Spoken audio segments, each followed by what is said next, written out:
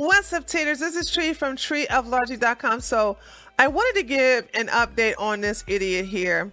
You all asked me about him, and some of you have been sending me some articles about him, but I've been keeping up with them. Now, for those of you who don't know, don't worry, I'll have this video at the end of this video. So if you don't know what's going on with this guy, I will have him at the end of this video, and I will also have him at the top up here somewhere. I think if I do it right, it'll be right up here, so you can watch this video to get an update. But I'll just go ahead and give you like a quick summary. So this is a politician. What is his name? I can never remember this fool's name. Thompson. What is his name? Tyrone Thompson.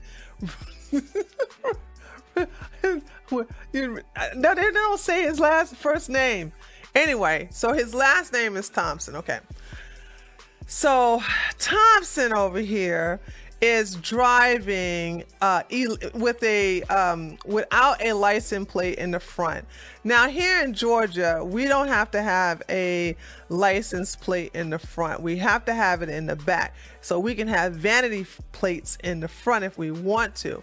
But in Minnesota, you have to have a license plate in the front and in the back. So when he was driving towards a police officer, the police officer noticed that he did not have a license plate in the front.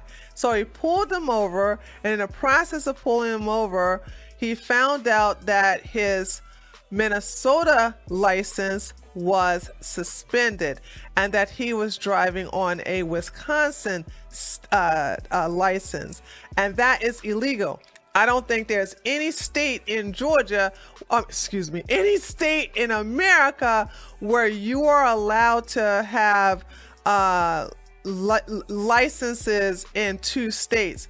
So if you, for example, if I was to move to Texas or Florida, I think I have either 21 days or 30 days, anywhere between 21 to 30 days to transfer my Georgia license to either Texas or Florida.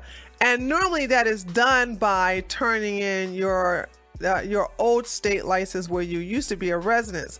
So what he did instead, because his Minnesota license, his Minnesota license was suspended because the fool didn't pay his child support. Honey, I'm gonna give you all the tea on this one. So then, he renewed his license in Wisconsin, and it's been active since the year 2000. So people are like, you can't do that. So then they begin to do a lot of searching in reference to see where his legal residency is, because if he is not a legal resident in Minneapolis, then he cannot represent that thug district. Okay, so in the process of going through all of that, honey, they done found out that he's a women beater. He likes to hit on women. Yeah, honey, don't pay child support, get your license suspended, and you beat up on women. I told you he was a thug, didn't I tell you? Lord have mercy. So anyway, all kinds of stuff start coming out on this fool, and the politicians are like, you gonna need to resign. He like, I ain't gonna resign or nothing. So they was like, you need to resign. He like, I ain't gonna resign. Y'all just doing it because I'm black. See, that's what that is. I'm black. So y'all can't be doing that because that's racist, man. So anyway, when they started to dig up all this dirt on him, and ooh, honey, I'm going to show you the video. The video's delicious. They're showing his victims are coming forward because he's like, he didn't do it. It's always, I didn't do it, right? I didn't do nothing. So his female victims, black women, right? Black women are like, yeah, he did. Yeah, he did do this. Now, the reason why he didn't get a harsh punishment for a lot of for the domestic abuse and the assaults that he was charged with is because he took a plea deal.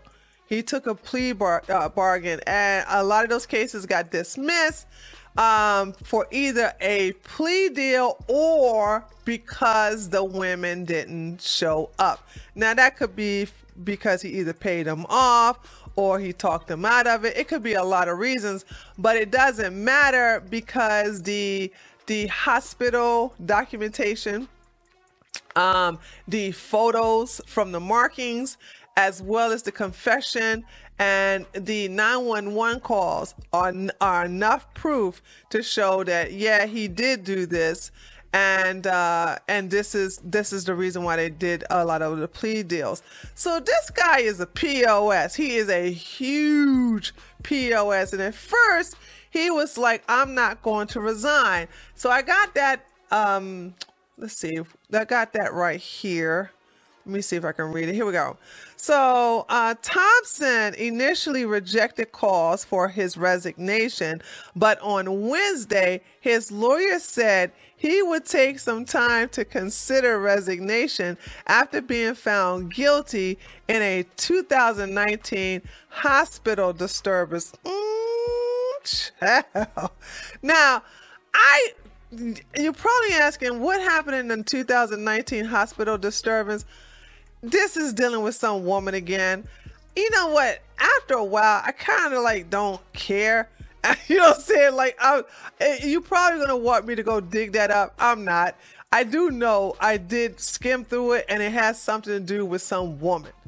And as always, and so he's playing that I didn't do it, and now he's playing that, well, I don't remember that, or I don't recall. So he got himself a nice lawyer, a nice white lawyer. Sorry, I didn't pronounce that right. A nice white lawyer. So it's amazing how this guy always talking about how he's so oppressed. I'm so oppressed, and that the white people are racist, and everybody is making me out to be a victim. But you got a white lawyer. I notice a lot of these thugs always get white lawyers. They don't never get anybody black. Grandmaster Jay's constantly talking about something. He's fighting the power with this, that, and the other with his militia. And what he get? He got himself a white lawyer. So I'm trying to figure, like, why y'all don't get Crump? Huh? Why y'all don't get Attorney Crump the Chump to represent you guys when y'all get in some real trouble? Oh, that's right. Okay, we understand why. But anyway, let's watch this video. It's pretty good. It goes into a great detail of what's happening and what has happened. And this right here will catch you guys up to date. But, hold on. But he did apologize. Let me just say, he did apologize to the sergeant. Yes, child. Somebody had ate a good piece of humble pie. So remember when he kept talking about that he was pulled over because he was driving while black, and the sergeant was just racially profiling. And so the chief said, you need to apologize to my sergeant. Hunty, oh Lord. Mr. Thompson showed up and apologized to the sergeant to his face, child. Yes. Let me see if I can get to that paragraph there. Okay, here we go. Let's go to read these first two paragraphs, and then we'll watch the video. The St. Paul Police Department says, and Battle State Representative John Thompson, that's his name, John, whatever, has apologized to the sergeant he accused of racially profiling him during a traffic stop earlier this month. The department said Johnson showed up to the Western District office unexpectedly and had a very brief conversation with the sergeant. And then it goes on to say the sergeant pulled over, blah, blah, blah, blah, blah, blah. So, ooh, you know he in trouble, because, you know, thugs don't apologize unless they in trouble. So all that whole, you pulled me over because I was black and I'm being victimized and, ooh, the white supremacist doctor and all this other stuff, that was just a bunch of jibber jabber. And he turned out that he had to apologize because he was lying. Okay, so now let's look at the video, and then this will catch everybody up. And so the only thing we got to do is wait and see what happens. So we will either know if he will resign either this week, but we should know definitely by next week. So time will tell. Minnesota State Representative John Thompson remains at an impasse with the governor and other DFL party leaders over their calls for his resignation. They called for his resignation after police and court records dating back 18 years show several allegations of domestic abuse. Tonight, 5 Eyewitness News has obtained evidence photos from one of the alleged crime scenes in 2004. Chief Political Reporter Tom Hauser is here with that and more. Tom? Kevin, these Eagan police evidence photos are from a 2004 case when a woman made a 911 call that resulted in a hang-up. It is standard practice for police to investigate anyway. When they arrived at an Eagan apartment complex, they found John Thompson leaving the scene of an alleged case of domestic assault.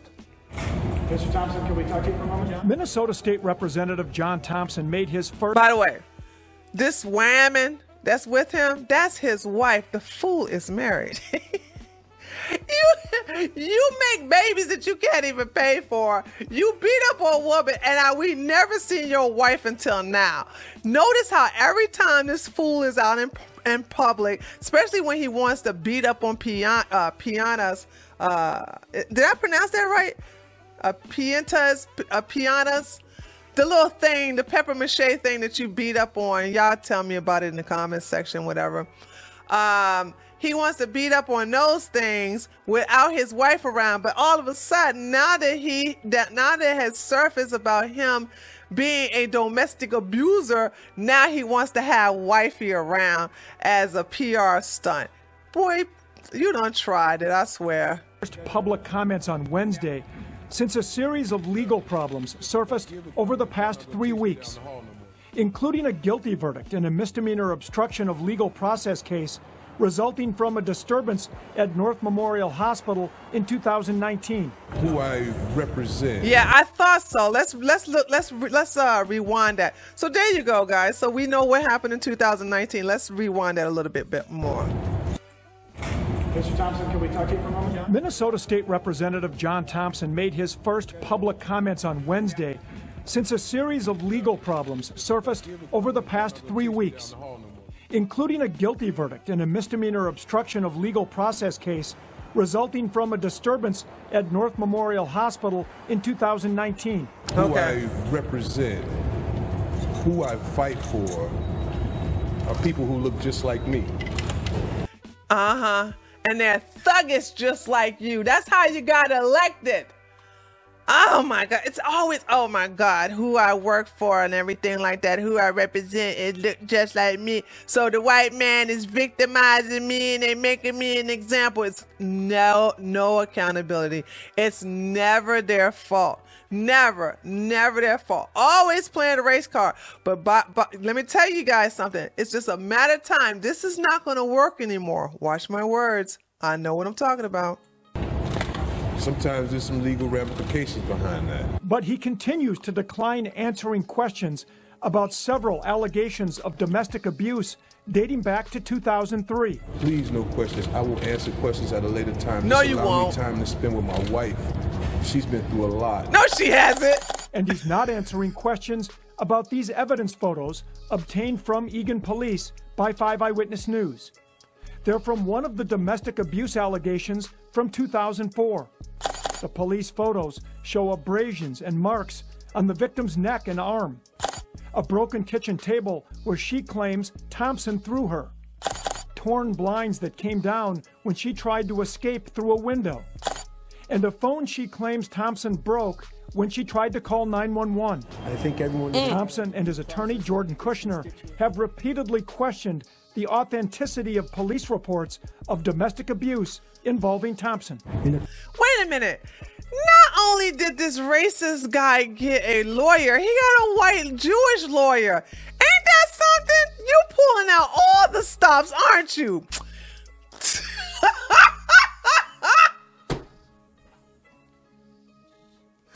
Attorney Kushner. Now you imagine somebody, and by the way, and the reason why this is so funny is because this guy has very close ties to the Nation of Islam. So the jokes write themselves. If you really think about it, they really do write themselves. Oh my goodness. Court, police reports by themselves don't mean anything. You actually have to have the people involved testify. I've seen so many police reports that are wrong. The police get it wrong. Someone makes something up. Not in this case. The photos reinforce what the victim told police at the time. Yep. The incident report says the victim told police Thompson put his hands around her neck and started choking her and told her, "I'll choke you until you can't breathe anymore."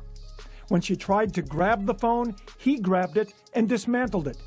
She then tried to escape out a window and was hanging on to the blinds, and the blinds ripped off. As the victim ran to the kitchen to use another phone to call 911, he grabbed her and threw her into the kitchen table, which broke. She says she dialed 911 from the kitchen phone but was unable to talk because she could not breathe as he was choking her again. The victim told police she grabbed a small club and hit Thompson on the head to try to get him to let go. There's a police photo of a mark on Thompson's forehead. On Wednesday, Thompson's attorney said the governor and others rushed to judgment by calling for Thompson to resign. They're wrong. He wasn't convicted of any domestic violence crimes, and the cases are all very old. You can see that he's okay. He wasn't convicted because like I said, he had several charges against him. This is not the only woman. There's two women. One of them did show up to court to testify. The other one didn't show up. And so that case was thrown out. But the one that was there to show up, when they saw her there, they did not go ahead with the proceedings. They went on with a plea deal, and then she left. I think those of you who are familiar with court cases, you know, sometimes you can be prepared to testify against someone, and then next thing you know, the prosecutor and the defense attorney have made and his defense attorney will make a plea deal or, you know, a compromise, and then they'll go from there, and then they'll send you home. So that, I mean, dude, I don't know what his lawyer is talking about. It does not mean he's innocent of these charges. He is guilty of these charges. It's just certain nuances that needs to be applied to the circumstances on why he was not convicted. been with his wife the whole time. They have a very solid relationship. I've seen... If they have a solid relationship, why is this the first time we have seen her?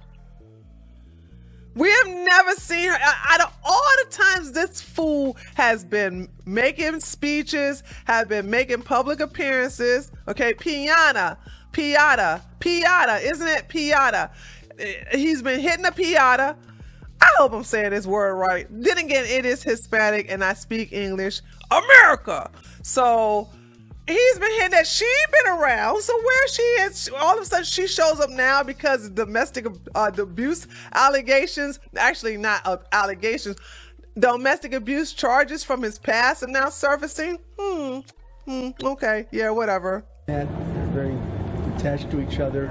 Mr. Thompson is not an abuser. She looked like she eating good too. We have left several messages for John Thompson and his attorney today. His attorney did respond, and I sent him the evidence photos, but he did not respond after that.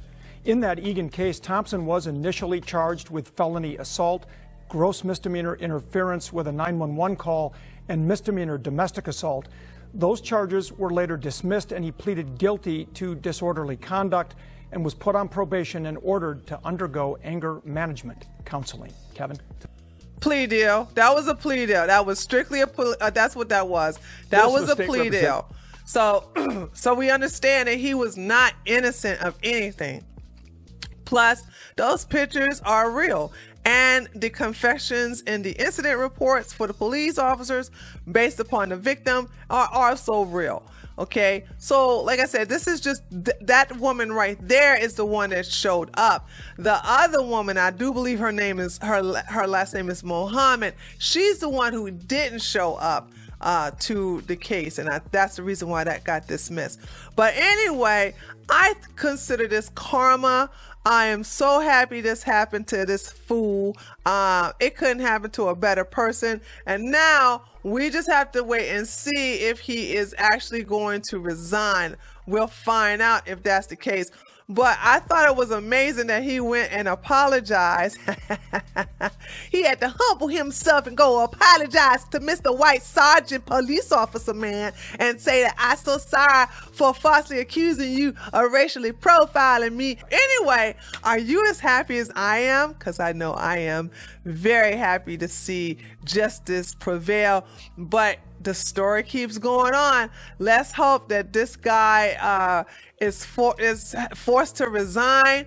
And yeah, so far he apologized, so his reputation is down the toilet. So anyway, love to hear what you have to say. Leave your comment below this video. Also, don't forget to like and subscribe if you haven't subscribed already. I look forward to seeing what you guys have to say, and be sure to tell a friend.